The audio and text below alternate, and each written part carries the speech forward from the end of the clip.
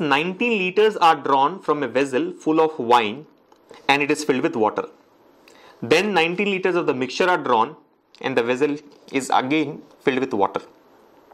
The ratio of the wine to water now present in the vessel is 81:19.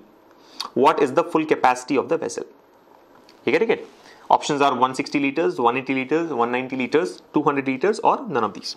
So it says that there is a vessel full of wine, right? It is fully filled with wine, from which we remove 19 liters, right? 19 liters of the vessel, 19 liters of the wine is removed, and it is filled with water. So you remove wine and add water, right? 19 liters of wine is removed, 19 liters of water gets added. Now the moment you add water, it becomes a mixture of wine and water, right? There is some quantity of wine and 19 liters of water.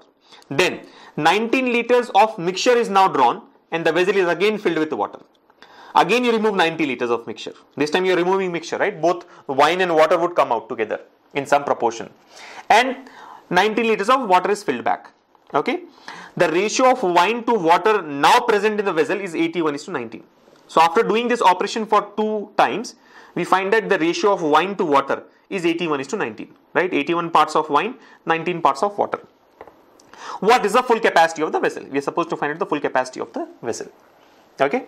Now this question looks to be different, but if you have understood the model 2 or model 3 of our video on alligations and mixtures, where we have talked about this removal and replacement. This is basically a case where you remove something from a mixture and replace with something else. Again, you remove same quantity, replace with the same quantity of the other item, right? So this is like a continuous process. It is done for, n times, and finally you obtain some ratio, right? So if you had gone through that video, you would know that the formula that we had discussed there was final quantity.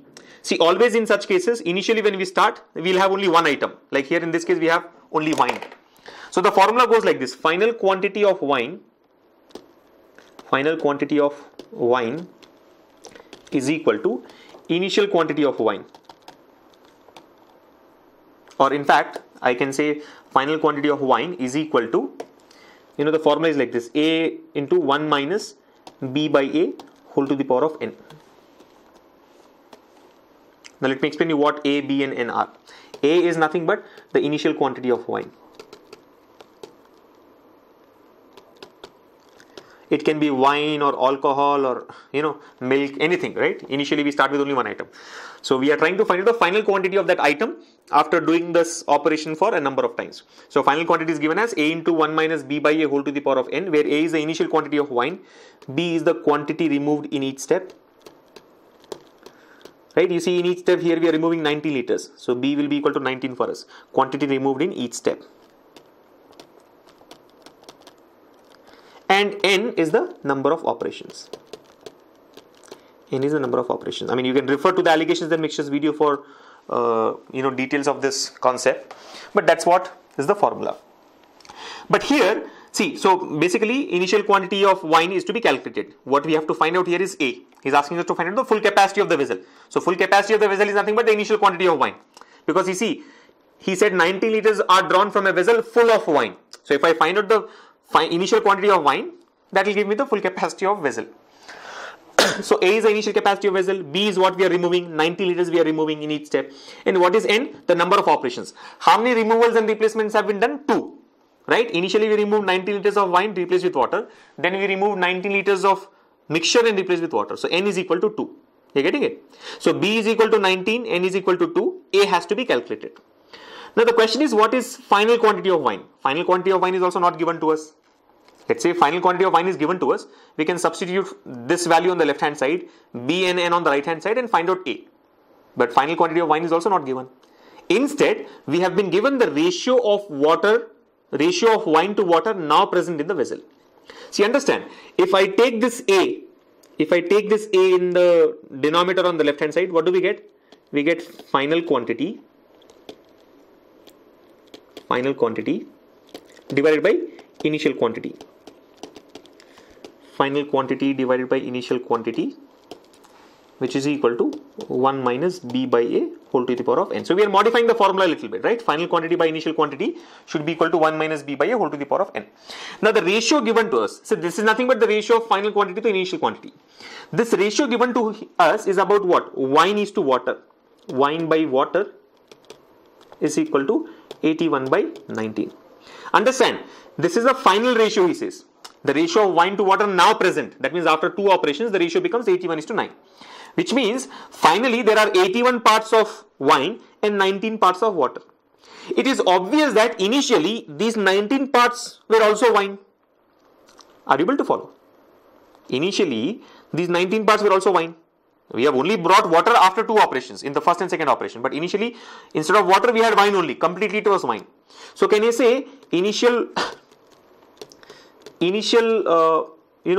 wine is equal to 81 plus 19 and final wine is equal to only 81. Yes or no? See, we are not talking about quantity. I am only talking about number of parts. Initially there were 81 plus 19, 100 parts of wine. From this 100 parts, 19 parts have been replaced with water in 2 operations. I am not talking about 19 liters again. Don't get confused. It is just a coincidence that this 19 and this 19 here are common. It need not be always. I am only looking at the final ratio. Finally, the ratio was 81 parts of wine and 19 parts of water. We very well know that initially these 19 parts of water were not water. It was wine only. But in 2 operations, we have replaced that 19 parts of wine with 19 parts of water. So I can say that initial quantity of wine was 81 plus 19, total 100 parts. Final wine is only 81 parts. I am not talking about liters. This is number of parts in terms of ratios. Right?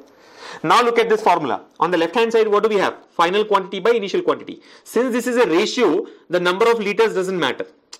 Yes or no? Because we need not worry about the number of liters there. We can simply say initial wine or final wine is 81 and initial quantity was 81 plus 19, which is 100. So 81 by 100 equals to 1 minus B is 19 by A has to be calculated divided by whole to the power of n, which is 2. Now simplify this, what do we get? Take square root on both the sides. So we get 9 by 10 equals to 1 minus 19 by A. Simplify this, what do we get? 19 by A equals to 1 minus 9 by 10, 1 by 10. So 19 by A equals to 1 by 10, which implies A is equal to 19 into 10, 190. So we can say initially the quantity of wine was 190 liters, or the full capacity of the vessel was 190 liters, which is option 3.